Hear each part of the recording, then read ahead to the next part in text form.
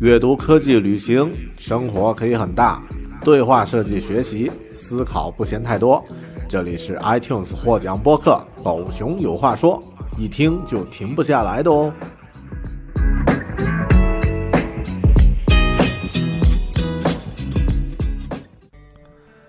Hello， 你好，欢迎收听独立脱口秀《狗熊有话说》Bear Talk， 我是主播大高熊。云南呢是一个旅游的大省，除去昆明这个8线城市之外呢，其实在云南的各地都有很多值得去看一看、体验一下的旅游资源。那很多城市和地区呢都非常的令人向往，比如说像大理呀、丽江呀、香格里拉、泸沽湖等等，这些地方都很值得去看。自然呢也有很多喜欢旅行的各国朋友来到这儿，有的呢就会在这儿常住一段时间，可以更好的感受和体会一下中国文化，或者说云南的民俗文化。在昆明的一个我的朋友 Stefan 就是其中的一员。Stefan 呢，他是爱尔兰人你来到昆明应该已经有2年多的时间了。作为一个 Java 程序员，我们呢其实经常见面，虽然我不是写程序的，但是都是技术宅，所以很多时候呢都可以聊关于技术方面，关于在昆明的生活衣食住行方面的话题都可以聊一聊。那好死不死呢，这个 Stefan 在去年呀也做了一个英文的播客这个播客没有放在 iTunes 里面，因为它是苹果的这个敌对势力，就是安卓那边的一个主力他在自己的网站上呢做了一个播客叫 Rise of China 这个听名字好像很像咱们爱国青年的这个名字中国崛起，中国的崛起。那这样的一个播客，那每一期呢他都会请一些自己的朋友，有一些呢是生活在昆明的外国人也有一些呢是他本国的朋友呢，聊一聊关于这个中国这个城市中国的城市，或者说在中国生活的各种感受和体会。那上一期呢我呢也去到了他的播客里面做客用非常差劲的中文和他一起聊了一聊关于在中国或者说在昆明生活的一些感受和体会。所以这一期节目接下来你要听到的呢就是Stefan 的播客 Rise of China 里面的我的那一段采访或者说这个一起聊天的内容。友情提醒一下因为我的英文发音呢非常的不标准因为咱来自8线城市边疆地区嘛所以能理解的。然后呢这个整个播客其实聊得非常散，原先呢我想给它配上这个中文的翻译，就像之前在做那个Alvaro Macris 和那个Evernote 那几期专题节目那样的方式来做，但后面发现这个因为聊得太散了，这样去做意义不大，所以呢就还是放上了原本的这个英文的原版如果您不是太喜欢这种两个人用一个标准的外国人和一个非常不标准的中文发音中文英式怎么说中式英文发音的这个中国人呢，在一个播客里面扯淡的话呢，那就不用再听这一期了。所以这一期呢当做狗熊有话说的一个番外篇，咱们来听一听外国人眼中的中国城市。接下来呢就是我在 Rise of China 上面的录音。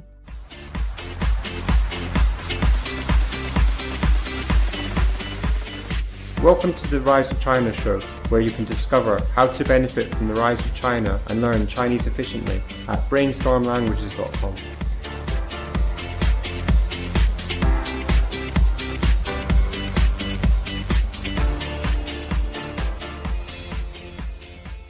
This is the first part in a 2-part series with Chinese Travis Liu, who runs an app development company in China, and his podcast Bear Talk was awarded the iTunes China 2013 Best Social and Cultural Podcast. In this episode, I explain to Travis why I find China difficult to live in, boiling it down to psychological principles, and he gives his views on my thoughts and experiences.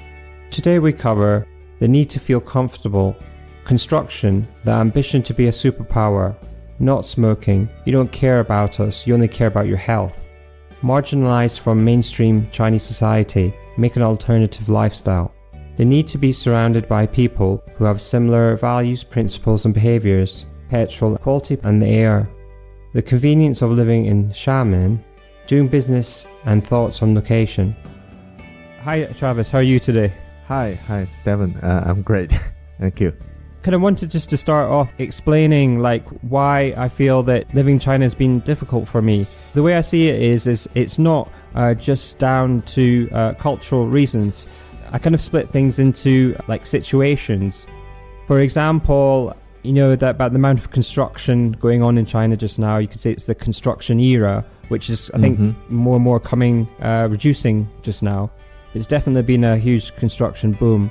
And I think the issue with that is that it's hard actually to live in a place that there isn't construction, and at night time it just goes on throughout the night. So actually it's affected my sleep a lot. And before I was in China, I didn't have sleep problems.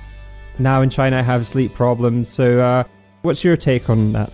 I think now for China it's a common issue. That's construction is everywhere, and I'm also bothered by this problem. And for example, my wife, and she sometimes in the morning and in the holiday while she is sleeping, there are a lot of construction noise coming out, and we are bothered by that. And I've traveled to some Western countries, and at least they don't do it at night. So it's also I think in China we will try to get used to it, but it's not a right thing to do at night. Of course in China a constructive age it's understandable. So we are in a fast pace and developing era. But if we do it day and night without any rules, and it will be a big problem for everybody. For our Chinese people, they're also the same problems. Yes. Because I know Dubai has the same problem of construction at night time, but the reason they construct at night time is because during the day the concrete when it sets, it would fracture. So it has to be done at night. But in China, it doesn't have to be done at night, except I think it helps the construction companies to boost their profits, to turn around the buildings much faster.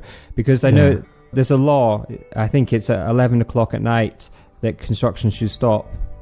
Yeah, it's all about money. Sometimes, for example, at night you will hear some big truck delivering some garbage at night, and they are really noisy. And because at that time there will be no policeman, traffic, there's no limitation for traffic. So they will do that at night. It's more productive, but nobody will obey the rule. There is a rule that you can't do that till 6 o'clock. Oh, 6 o'clock. Wow. Okay. Yeah. But there is no there is no implementation of the law. Yes. So nobody will be punished if there is no policeman or somebody just in charge, and they don't obey the rule. If there is some kind of leader or some VIP visit, and policeman will take in charge, and everybody will obey the rule at days, and for days or for weeks, and after that they will go back. Yes. So I think it's also a lot of people, a lot of Chinese realize the problems, and now our civil rights just become, we realize we have right, everybody have their right, and we try to complain and try to do something, and as an individual, that's much common than before. In the future, if everybody care about our own rights, the problem will be solved. It cannot be solved by government or something. It should be solved by ourselves.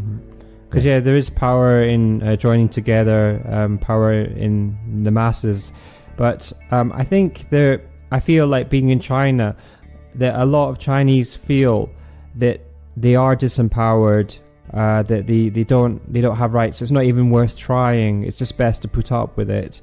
But I mean, is that what you see?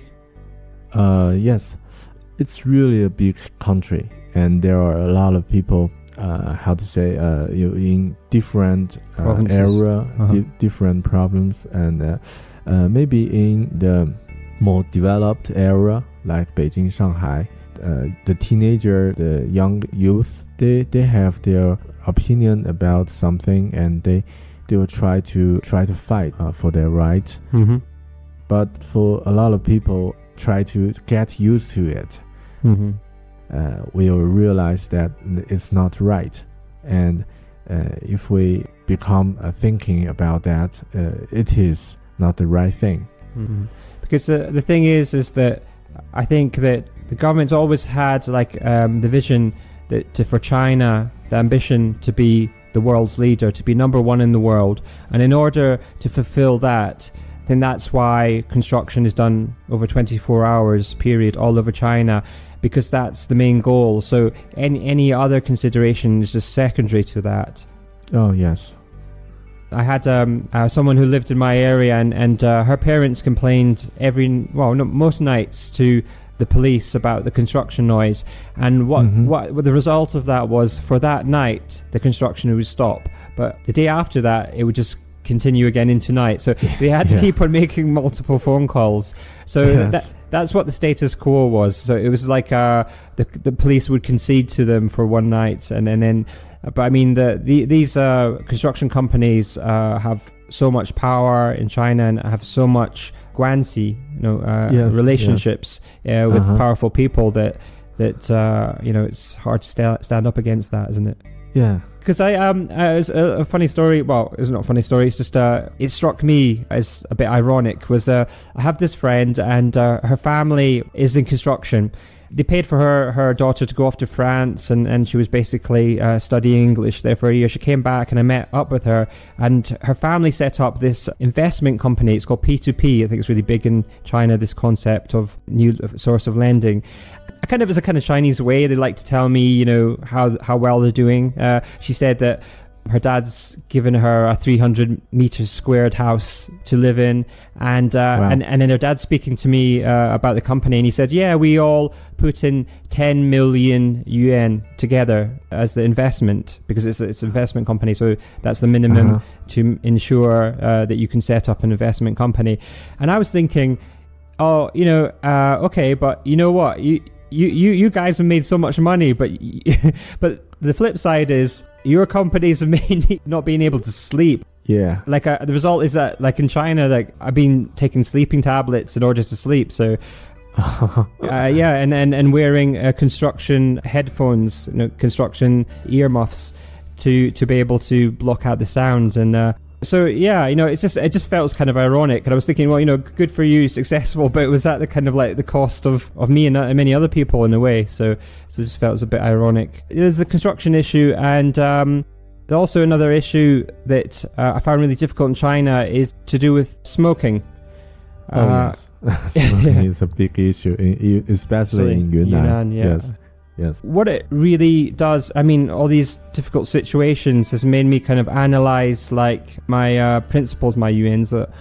And to me, I've realized that I have pretty much a zero tolerance mindset about smoking. I kind of feel that it's kind of my right, that I shouldn't have to be subjected to smoke. I mean, if I went to a bar or a nightclub, obviously I'd be, put up with it. But I kind of feel that if I'm going to a restaurant, cafe, or if I'm in the workplace or in a study environment or even in my house, that I should be able to have the right to not be subjected to secondhand smoke, but because that's how it is, that's what I've got used to, you see. That's how it's been in Europe, and that's only come around through legislation. Before, there was a lot of people smoking in public places, but that's what I'm used to. That's my standard now. And then to come to China, it almost feels like my quality of life is reducing in that way, because instead of being in the power position as a non-smoker in the West, where you can basically dictate to smokers, say you shouldn't smoke here, in China it's the smokers that have the power. Yeah. Yes. If I complain about smoking, people think I'm the weird person. Like, what on earth? Why are you making a big fuss? So this is quite stressful for me, because I can't actually control my environment in that way. And actually, I found it at various points in my life in China almost impossible to get away from cigarette smoke. Even, like I mentioned, I was speaking to one of the people who runs Kunming, and I was telling him that when I open the windows in my apartment in summer, that smoke actually comes in, sometimes, Yes. What I'm trying to explain is that the idea of like certain situations making you feel that you cannot get into your own comfort zone. I think everybody needs to feel comfortable and have their environment somewhere at some time in the way that they want it. I mean, everybody has to be flexible. It's not just about being in the country. Even like in a work environment, you obviously have to be flexible to other people's way of doing things, needs, or, just in situations you don't have the power to control your environment. But I've noticed in China that it's sometimes come to the point where I feel I don't have any control in any place to the point where I'm comfortable. And that's very stressful. Yes. And when you speak of smoking, it's become a big issue also for me. And as a Chinese, I have a different perspective, and it's sometimes not just a health issue. It's become a socializing or a relationship ceremony for some people. For example, if I'm a freshman in a new company or a new department, and my leader or my manager invite me to go out to smoke and to discuss something, it's kind of like if you refuse him, said I don't smoke, it's kind of like impolite, not a polite thing to do in China.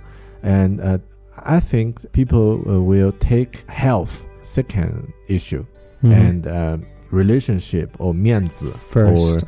Yes, it's the first issue. And when I was a few years ago, when I was a freshman in a new company, I also have this kind of same issue. And sometimes if you really insist that I don't smoke, then they will say, okay, but you will find you lose some way of socialize with other people. And and it's also like sacrifice, or you lose something. Other people's behavior will affect you, so you will become a smoker. And then I realize now for a lot of people, and especially when they have the health is the first issue. If they have this kind of value, and they will try to hold their point that I don't smoke, and this is a non-smoking era, and please don't smoke. But it's really hard, because as you said, in China, this is especially, for example, in Yunnan province, non-smoker is the minority sometimes. So it's really an issue for everybody. I think when you say that the non-smokers are a minority, I think there's another Chinese cultural concept that comes into play, and that is basically the group has more importance over the individual. So if the majority of the people believe a certain thing, or for example believe that they should be able to smoke freely, if you disagree with that, is that kind of selfish in a way? Yes, some people will think, you are not easy to get along with. You are not a team player. You are just like you said, selfish. And some people will really afraid of being recognized as a selfish people. and they will hide what they really want or what they really hate, try to become a team player. And this is a kind of value that our parents told us when we are really young. But now I think the younger people, some people born in 1990s, they are really has their individual value, I think. What they really want, they will say, and they don't like, they'll also say it out loud. But for our age and some people older than me, sometimes we're really thinking about other people's opinion.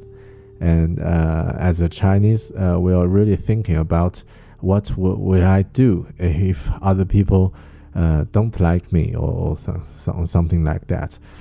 I think it's a really a different value it become because of different control. Maybe in Eastern countries like Japan and China, we have this kind of problem. But in Western countries, individual will be respected no matter what different value you have, and you also individuals should not affect other people and other people's life. You cannot judge other people's life no matter how different they are with compared to yours. So that's maybe the basic difference of value different. In a while back, I think it was the China Daily newspaper, and it was a whole article about Chinese attitudes and understanding of smoking. And it said something like, they did a study, and he said it was only 20% of Chinese fully understood the long-term health implications of smoking. So that could be, I think, another angle that the people just kind of see it as not really, they know it's unhealthy, but not really fully appreciating what it can cause, the lung cancer, all the damage to the body, and, kind of premature death at the end of the day. So yeah. I think in the West, if you complain to someone about cigarette smoke, there's a more kind of like appreciation that it is actually really bad for your health. But maybe in China, maybe not so of that view. It's just like, yeah, well, we know it's bad, but it's not that bad. So don't make like a huge deal out of it, kind of thing. Thinking of a short term, so it's not a long term problem. It's only a short term problem. So that's a common issue for that. The other angle that I found difficult in China was food. Not because, I really enjoy Chinese food. I enjoy all the tastes and everything. But unfortunately for me, I've seemed to come to have like a reaction to the oil that's used in a lot of restaurants. It causes gastritis, wei yan. Yeah. But the thing is like, I've been in China for about 3 years. I think maybe it might come to about 40% of the time that I've been taking anti-acid tablets in order to reduce the acid in my stomach, for my stomach to heal. That's kind of, obviously restricted where I can go. There's very few restaurants that I can go to, and that's been a real stress because I've had to change my lifestyle. And for example, pretty typical situation, if you want to reach out to make Chinese friends might say, well, let's go to a restaurant and eat, or let's go to KTV.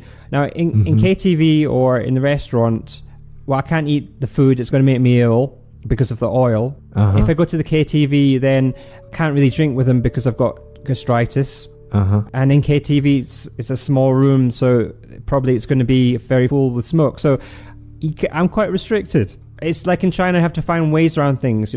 I can still make chongguopeng, I can still make friends with Chinese people, but it's just that I feel like I'm segregated from mainstream society, that I'm not. Because if the longer I live here, the more I feel that I want to be fully integrated, and I see that I cannot, I'm on the margin of society. I can't do normal things that other Chinese people would do in order to completely integrate into normal social situations. So, that's a real conundrum for me. What's your take on that?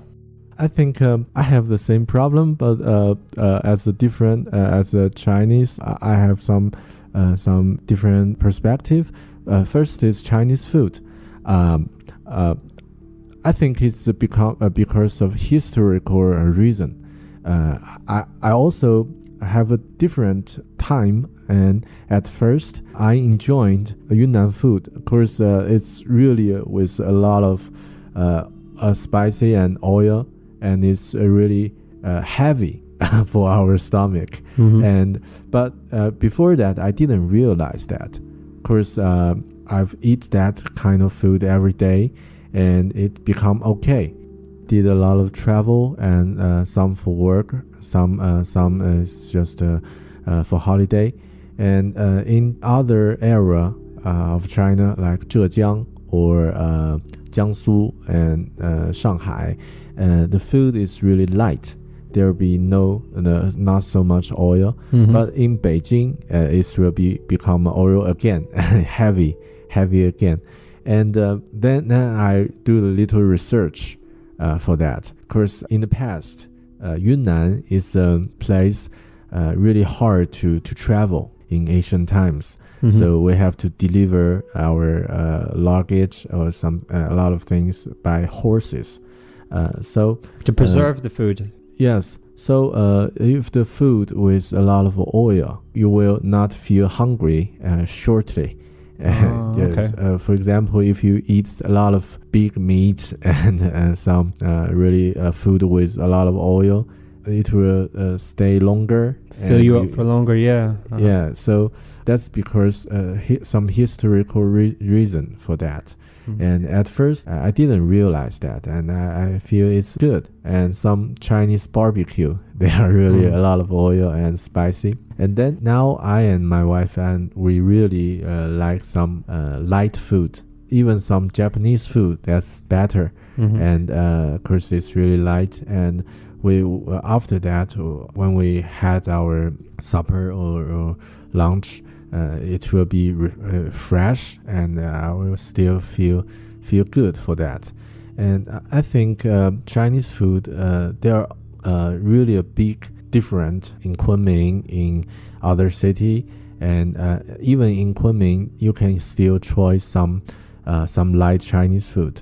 And but maybe a lot of food was spicy, but you can still choose some light food. It's also the same problem for Chinese people, and some of my friends come from other cities, and they don't get used to Yunnan food with a lot of oil and spice, and but they will find their own restaurant, their favorite restaurant or their favorite place to have their dinner, and that will be okay. When you said a KTV, yes, when we have some socializing with friends, went to KTV. Karaoke, isn't it? Yeah. Yes. So with a lot of smoking area, narrow space, and smoking and drinking. But at first, in some main street kind of entertainment, yes, it's like that. I find some friends, they don't smoke. Some friends of my wife and some friends of mine, they don't smoke. And sometimes we just gather around to KTV, and sometimes we don't even buy beer, buy any drink, buy alcohol drink, and we just buy some soda water or something. We don't smoke, still have fun. But in the mainstream value, we said it's not entertaining.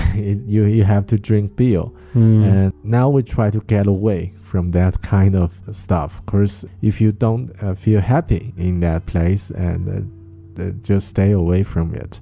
I also don't like narrow space, and so the air not good, and some people smoke, and try to say no. It's hard. It's harder for Chinese.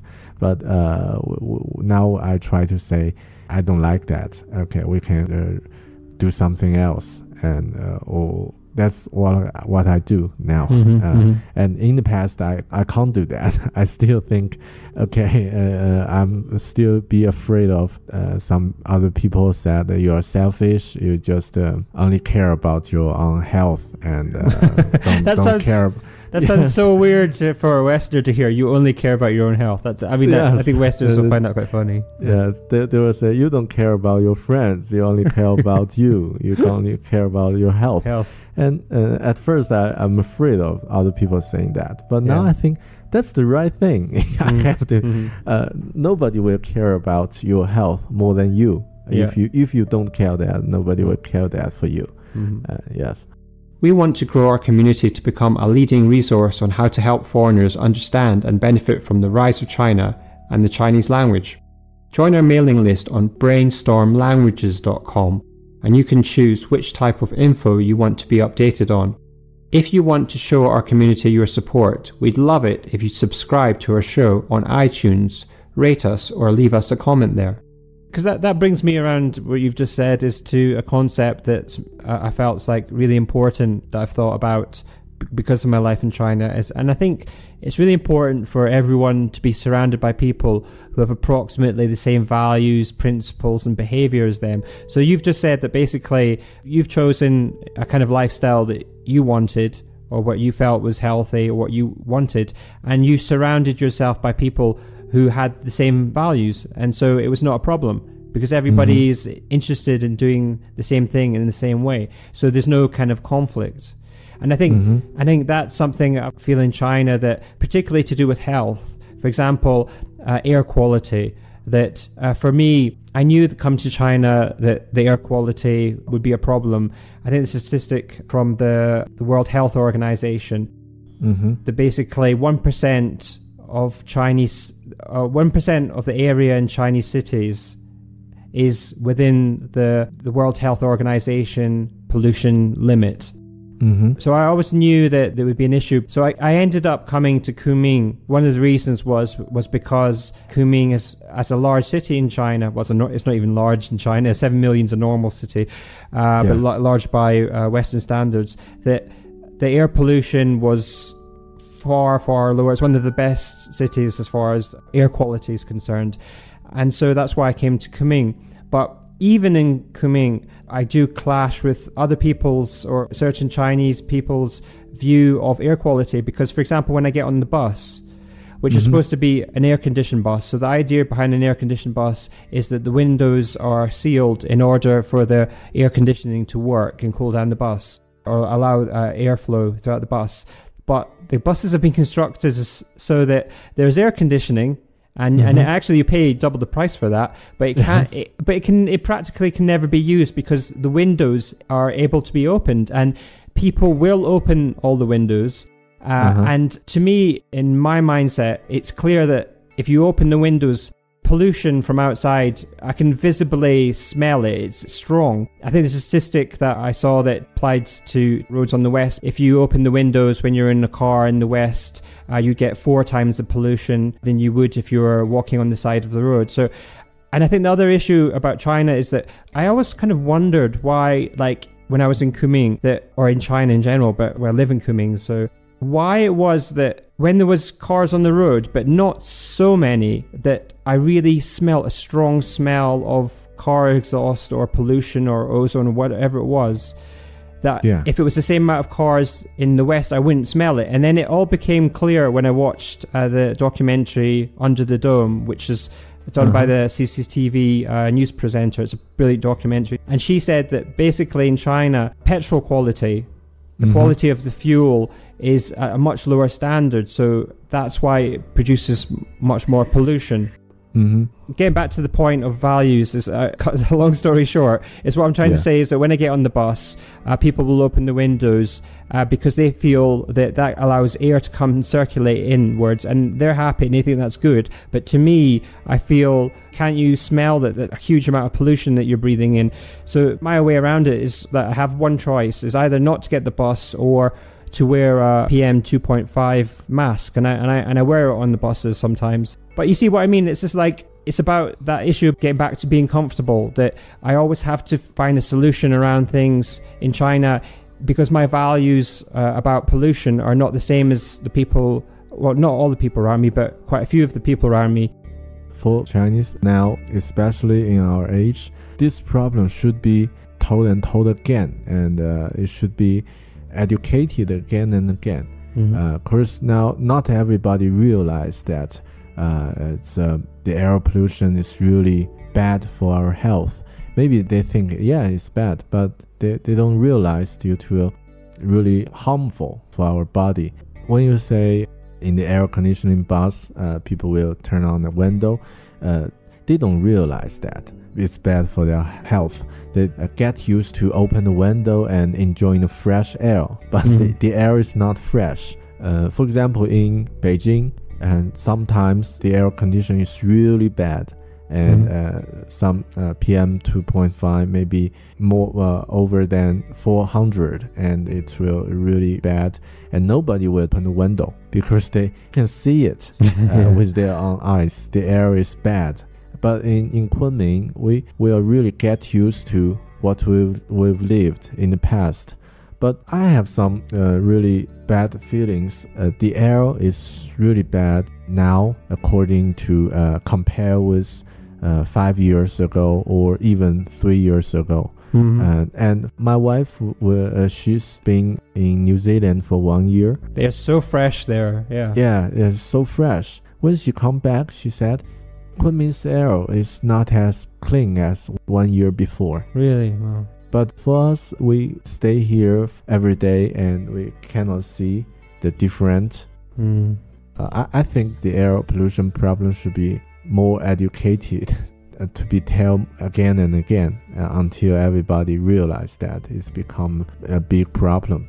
And for our Chinese, we also have this kind of argument. And of course, some of my friends, Kunmingers, and they're always really proud about Kunming's air and think even other city is more developed, but the air condition is not good compared to Kunming. And some of my other friends, it's the same. Of course, you are in a big, you are still in China, and the city's development is similar as other cities. It's only a matter of time, so it will become bad. And there are still some arguments in my friends group, and I'm not really optimistic about this. Of course, when we go Western countries or even East Asia countries like Thailand, in Bangkok, a lot of cars, air conditioning is not as bad as Kunming or as other Chinese cities. But that's down, one of the main reasons is because of the petrol quality. Yes, I think the point is right. Petrol quality maybe is a big issue. Of course, we can smell petrol smell even on the street. When we stand in other countries, even there are a lot of cars, you can smell it. I think maybe it's the main reason for that. Because I mean that documentary, which can be seen on YouTube, Under the Dome, I highly recommend anybody to watch it if they really want to understand China's air pollution problem. It's a very, very good watch. The statistic was that on that documentary that they said 500,000 Chinese people a year die because of air pollution. Wow, that's a big number. Yeah. Yes. Basically, I feel kind of like I've spent 3 years learning Chinese, and like I really want to feel free and integrate into China. But if I look at the places that I can go, I'd love to live in Shanghai. I think Shanghai is a really fascinating, high-paced city. But I wouldn't be willing to live there because of the air pollution. I was thinking of, because of some of the issues that I was just mentioned to do with the problems I've been having, that I'm considering moving to Xiamen. Because that's on the coast. That's quite near Shanghai. That's opposite Taiwan, isn't it? Yes, it's a much better place. Yes. The other issue that I'm facing in China is that I've met so many Chinese students. I've met so many young people, but to meet like the stage I am, because I'm, as you know, wanting to develop my business, is that I want to meet business people. And I'm thinking, Kunming province that it is, maybe I'd be best off going to a more developed city like Xiamen and being in like a more connected area. I mean, from Xiamen to Shenzhen, which is beside Hong Kong, It's just a 4-hour bullet train ride, so it's very well connected. It's quite near Shanghai, and I heard that the pollution index is one of the top 8 least polluted cities in China. So, and from the point of view of, I think there's much more business that goes on in Xiamen, and I think the mindset rather is more towards doing business than it would be in Yunnan. What's your view? I think that's a really, really good choice to go if you want to do some business or future development. I think it's Shenzhen may be a better choice, but pollution's higher, isn't it? Pollution is higher, and of course, when you try to do some business, the environment is really important. In Kunming, it's not developed place, and the atmosphere of business is really, really low. For me, as an example, what I do is app development. I am an app developer, and in Kunming, the client of app developing is really limited.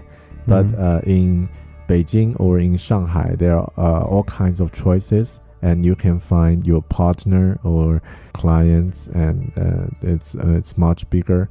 There are a lot of opportunities. And Xiamen, I think it's a better choice for Kunming. Of course, in the coast area, Xiamen, the traffic is really convenient.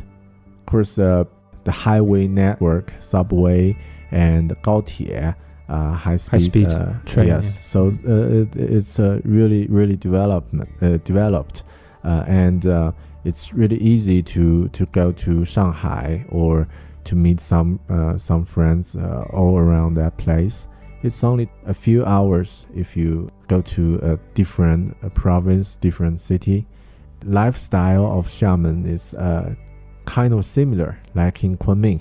It's also relaxed, and speed is not that fast. The air is similar, so I think it's a better choice, especially if you do something with your business, and you can experience some different control of Kunming. And in Xiamen, I think smoking will be a not serious problem if you live in Xiamen.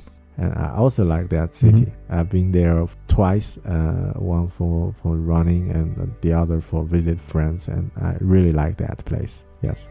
Most of your clients, I think practically all of them, I think, are not within Yunnan province. They're either in pretty much a lot in Beijing, isn't it? Nearly 80% of my clients, they are in Beijing, and some of them are in Hangzhou. And Yunnan, I and my partners just decide we try to get away in business from Yunnan. Of course, the value and their standard is not what we want to do, and we are doing app developing, and this should be a really high standard and even international view, and with the cooperation with clients in Beijing, and it's much easier to communicate, to work with, and our ideal job is to work wherever we can,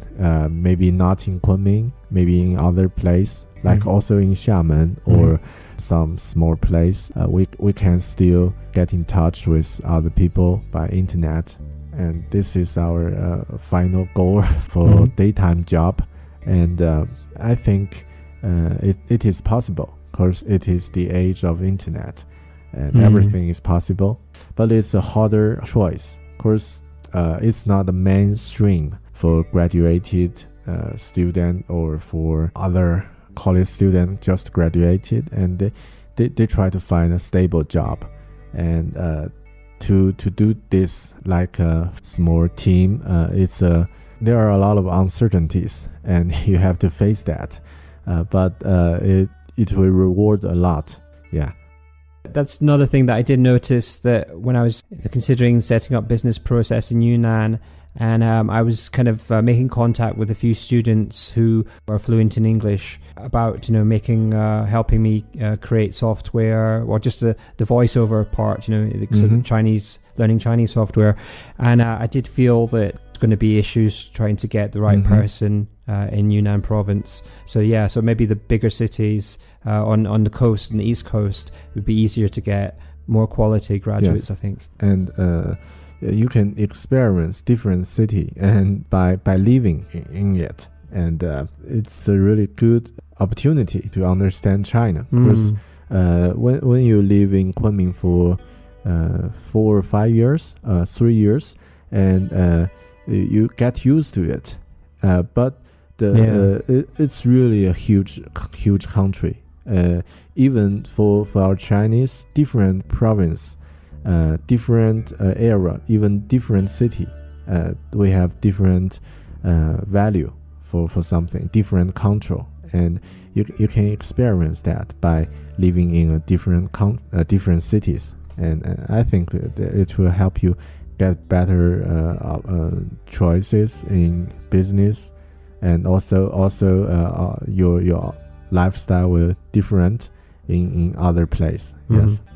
If you want to listen to Travis's podcast in Chinese, go to beartalking.com. That's BEAR talking.com.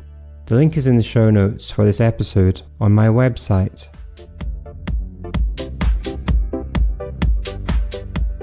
Thanks for listening to The Rise of China and How It Can Benefit You podcast at www.brainstormlanguages.com.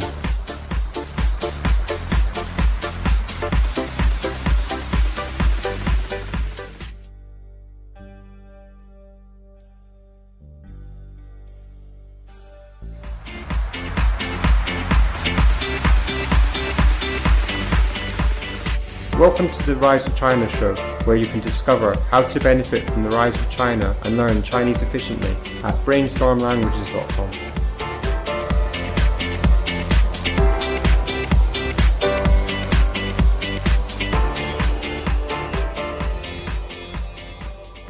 This is the second part in a two-part series with Chinese Travis Liu, who runs an app development company in China, and his podcast, Bear Talk, was awarded the iTunes China 2013 Best Social and Cultural Podcast.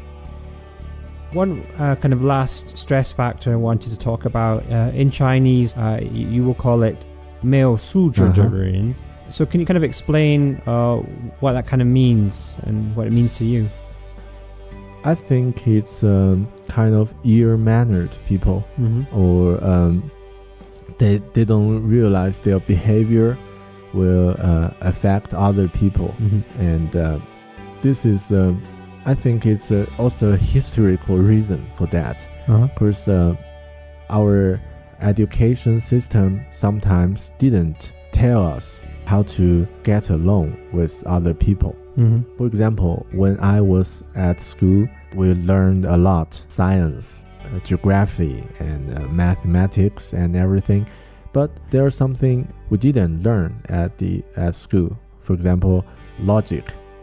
I think that's really important, no matter you are art student or science student or whatever, but at first it's really important.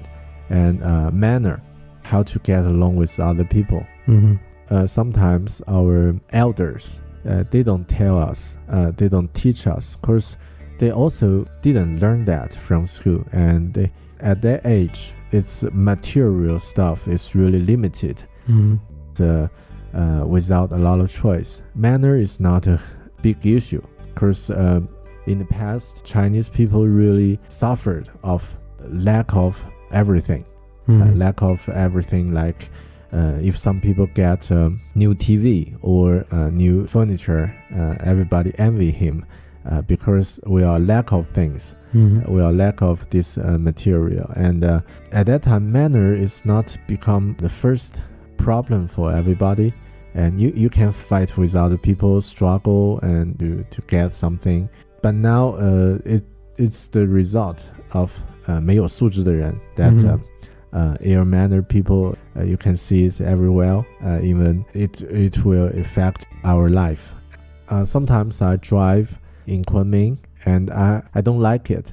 Now I really try not to drive, try to walk or take a bus, because when you drive, the traffic is a big problem, but the other problem is other drivers. They don't respect your way, and they try to drive without caring other people.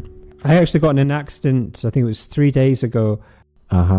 Girlfriend was driving her 电动车, her electric motorbike, and I was on the back, and we kind of like pulled up to make a left turn, but because we couldn't make that left turn because there was traffic, so we were kind of like stuck in the middle of the road. But there was a motorbike, he was quite far away, and he was coming at a slow speed, and he saw us, but I didn't expect it, but I saw him applying the brakes, and he was from a far distance, and I thought, he's not going to hit us. But he hit us and knocked us off the bike. And then he actually hit my leg, so I was in pain. So I got up off the bike, and then I said to him, look, your brakes are not working, And he's like, I'm very, very sorry, he was polite, but the thing was he was reckless, because he went out on that bike, and he knew his brakes were useless. Yeah. So that was the issue. I didn't make a big issue of it. I just went, he apologized a lot. I didn't have a fracture or broken skin. I didn't bleed or anything, just bruising. So I just thought, I'll go on my way. But if that was in the UK, or probably what would happen, I would say, you just wait for the police to come, and then the police would give him a fine and 3 points off his license because of being reckless. But I didn't make a big issue. But what actually annoyed me, the whole situation, there was a car of, it was like a small van of about 12, the lowest level of police. They mind the streets or things like that, but they were all lying, like basically sitting or lying down in their little van, and they burst out in laughter, and that really annoyed me, because it's like, oh, come on now, you're using taxpayers' money, you should be helping out, not like laughing about the situation. I just thought that's what annoyed me. But actually, I've had quite a few foreign friends that said that they have been hit by a motorbike usually.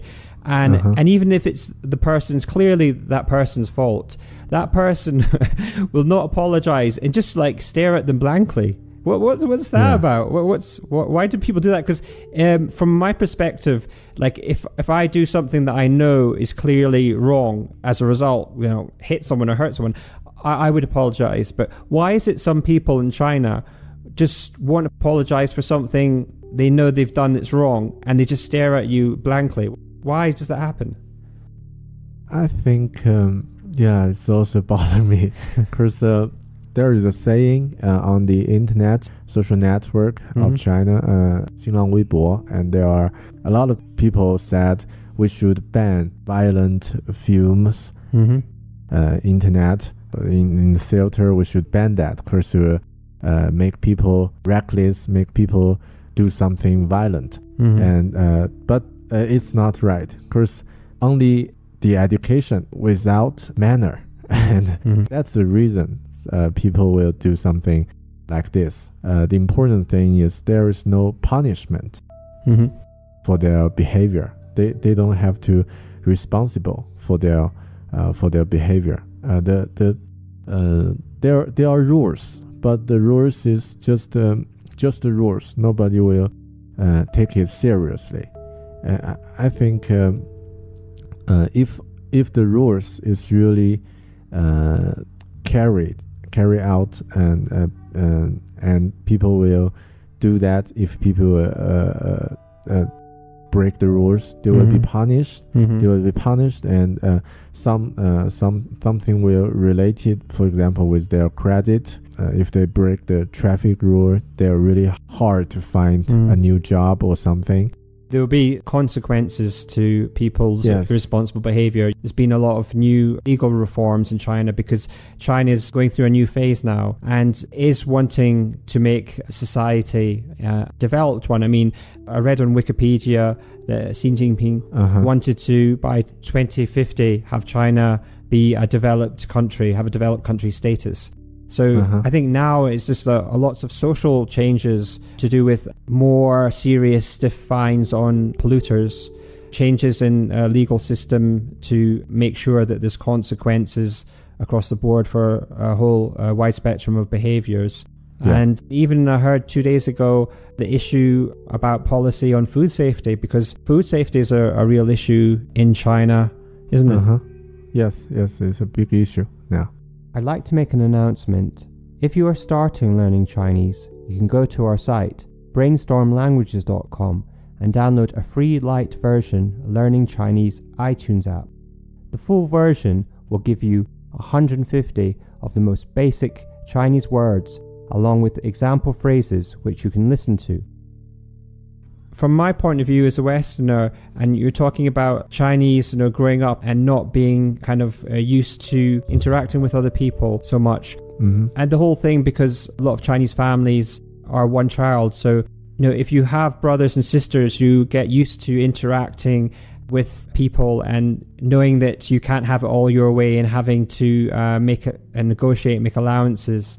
And then also, I think the other issue is that your exam system is so harsh. Oh, yes. There is no time to do anything else. So I think a lot of Chinese people, I feel that the students, that they're just thinking about how to pass exams. That's their only thought, really. So having time to do hobbies and interact with people in that way is something that maybe a lot of Chinese students don't have. And also the third angle is, because of the population in China, I have a lot of student friends that talk about just there's so much competition here. It's so competitive, so you have to look out for yourself, Yes. These three parts really kind of influence on Chinese society, I think. Yes. And I think maybe population is the biggest problem, biggest issue. I've been to India a few years ago, and it's quite similar, China and India. Yeah, for sure. There a lot of competition, and people will do something. It's also a kind of 没有素质的人 in India, and the traffic is terrible, and air pollution is the same, and people will just don't care other people's convenience, just thinking about their own right. But that's the irony there, because I want to stop you there, just because we talked about before in your group of colleagues or friends, or when you have relationships in China, it's all about the group over the person. But but in China, when you're talking about 陌生人, like strangers, then the opposite applies, that you think of yourself and not think of other people, that kind of idea. Yes, it's a really traditional social value, I think, in China for 1,000 years. It's like intolerance or something. If you are in your social group, there are some people you care, and you have to behave good, because judge your value. Your value is not who you are, is what other people think you are in your social group. But in strangers' eyes, they are strangers. In Chinese opinion, traditional Chinese opinion, they are strangers, and you don't have to care about their opinion. It's become another group. It's maybe in the opposite group. When I am a driver, bicycle rider on the street, they are in other group. In Chinese opinion, they are in other group and not on your side. So they're irrelevant. Yes, irrelevant. And when I was walk on the street, some people will think the drivers are really bad. But maybe the day after tomorrow, I will drive again, and I will think the passenger on the street, they are really bad. They don't obey rules. They try to do some reckless things. But it's all judged by groups, and I think that's not a good way to do your everything. And I also realized that some of maybe me, I have this kind of issue too, and try to get away from this way of thinking. But for a lot of Chinese people, they have this problem. Other people's opinion is really matter to you. But if they are a stranger, you can ignore them, and you can do what you want. And if they are a stranger, that's okay. But if they are your group, you have to care. That's not a good value, I think. Because I mean, there's another phenomena, a lot to do when you're queuing up, you're in line, and people can see that there's a line, and then they just will ignore that and just cut straight at the front. I mean, that must be a lot to do what you're saying, that just treat those people treating strangers as just irrelevant and just thinking, well, I have my needs. I think it's fair enough that I just go to the front of the queue. Yeah. So it's a common issue. Happen every day. Yeah.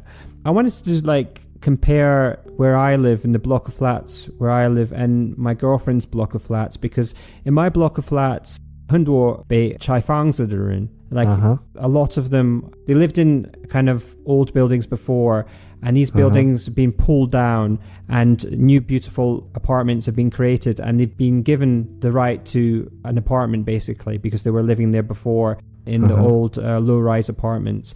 So I'm in with a lot of these people that have been in that situation, and I find that when I'm in the elevator, sometimes with my girlfriend, sometimes by myself, that there'll be some people that will just in the elevator stare me from head to toe, a few times, and then I will stare at them, and it's almost as if those people that do that, when I'm staring at them, they don't care. It's like they continue to do it. It's almost as if it doesn't matter what I want, or if they can see that I'm kind of not too happy about it, they can obviously tell my expression that I'm not pleased about it, and they just continue to do it. And there was a couple of times now is that I've been in an elevator, and it's been a Chinese guy, and he knows that my girlfriend's with me because we're holding hands or whatever, and he will stare her up and down in a discerning way, just looking down on her. I think presumably that he's not pleased that she's with a Westerner, and then he will look her up and down a few times, and then I've actually moved myself in the middle between them so that he can't stare at her anymore. And when that happens, what usually happens is he will turn away because he doesn't want a conflict. Nothing needs to be said. It's just I stand in the middle. He knows that he doesn't want a conflict, so he doesn't say anything, and basically it's the end of it. But it's a bit stressful because when I come into my own block of flats, I know the elevator, is going to be a bit of a pain. But in my girlfriend's complex, I think there's a lot of kind of people from the government that live there, but this doesn't happen. I think they really don't have a lot of things to do every day. They're really just wanderer, and there is no core values. Yes, and for our Chinese, we also think this kind of 没有拆房子的人 their way of life, I think it's just wandering and without anything to do, and it's kind of pathetic. And I think it's kind of pathetic for me. And my way of dealing with this kind of disturbing is if they don't offend me or my family, I try to ignore them. Ignore them is the best policy. For sure. And for example, I'm Chinese, I'm not a Westerner, but sometimes when I went out to run, jogging, and wear sport pants or something, and some people they just think it's kind of funny, and they try to look at me. And my way is, at first when I'm in a good mood, I try to ignore that. Just ignore that. And when sometime I'm not in a good mood, I'm not a good person at that time, I'll try to look that back, and also in the same way look me in some disrespectful way. I'm looking the same way, and sometimes because I'm a bigger person, so sometimes it's really they will feel kind of afraid, or kind of they will turn back, and sometimes I just look at that and judge their behavior and judge their appearance, and just kind of balance. It's kind of it's really fair, isn't it? I mean, they can really understand, because I mean, if you usually sometimes when people do things that make you feel uncomfortable, or just are annoying, then to make that person understand, the easiest thing is to do exactly the same thing to them. And the times that I've been the same, the times that I've looked them up and down from head to toe, they've not enjoyed it. And it's like, I always find it surprising that they would look annoyed at me doing the same, because I was like, well, what do you expect? You're doing it to me. What, you think I can't do that back? You don't think that's fair? Yeah, especially looking up and down. Yeah, so that's disrespectful. So that's something you have to face every day, I think. Especially you're a Westerner and a foreigner. Yeah. And in Kunming and in a lot of area, they still not get used to foreigners. With foreigners. Yeah. That's not like a developed place like big cities. So you have to get used to it sometimes. Yeah. I think I can understand the concept of me being different, particularly looking different, blonde hair, etc., being a Westerner, people looking at me. But I think there's a difference between being looked at and being stared. And I draw the line at when you look back at someone and you clearly expressing that, through your facial expression, that you're not happy about the situation, and then they will continue to stare, but in a way that's it almost seems like a vacant look, that it hasn't dawned on them that they should stop staring at you because you're clearly annoyed. That to that level, that I just I don't like that. That's annoying. Yeah. So, but I mean, I can understand people just looking at me and think, oh, you're different. But yeah, I think there has to be a line. Staring is a really implied way. Yeah. I suddenly had a story. I've traveled in India a few years ago. At the first day, when I walk with my wife on the street of Calcutta, and every man just staring at my wife. Yeah. And with some really enthusiastic eyesight, and that's okay, because they just look, and my wife she think okay, maybe it's traditional or culture is different, but they stare at me in a really kind of, I think it's kind of unfriendly way. And I think, why? Because I'm a stranger to them. And at night, in the evening, when we come back from the street back to the hotel, and I suddenly realized why. Because I'm wearing a blue shirt and with a red star on my chest. Okay. A red star. It's kind of like a military T-shirt. And there are histories with China and India decades ago with military conflict. And I think maybe their unfriendly eyesight is because of that. And then the next day I change another T-shirt, they will be okay. The next day they are friendly. Totally different, yeah. Different, yes. One day they think you're being nationalistic and kind of military style, and then the next day, no issue. I think because a long time ago I was in India, and I traveled there, for 5 months, and I know what you're talking about when to do with the looks that foreign women would get, because it's a segregated society. Men, are not allowed much contact with women. Even to the point on trains you have like women carriages, male carriages. Yes, I hope it will be better, but now we have to do something first. Maybe ignore them, or well, it's hard to ignore. I mean, you can ignore. I mean, the way I see it is the first person you can ignore, like you said, when you're in a good mood. But when it becomes the 10th person, the 12th person, and then you're maybe not having such a good day, or there's been some other stresses, then it becomes. I think it becomes much harder to ignore. But yeah, I agree with you. The best thing is just to ignore people. If you cannot ignore, maybe find something to fight back with your own eyesight or something. Something else. Make them uncomfortable. True.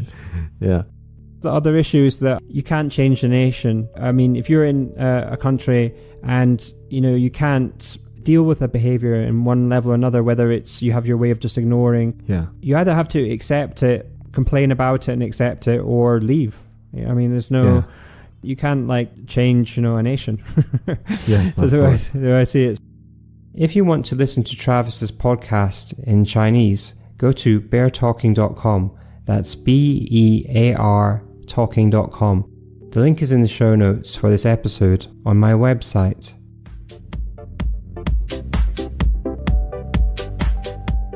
Thanks for listening to The Rise of China and How It Can Benefit You podcast at www.brainstormlanguages.com.